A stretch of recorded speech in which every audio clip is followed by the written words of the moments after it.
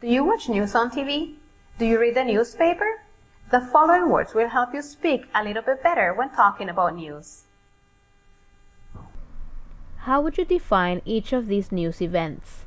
Epidemic, famine, hijacking, kidnapping, natural disaster, political crisis, rebellion, recession, robbery, scandal. Discuss the questions, ask follow-up questions, and add extra information. How closely do you follow the news? What kind of stories interest you?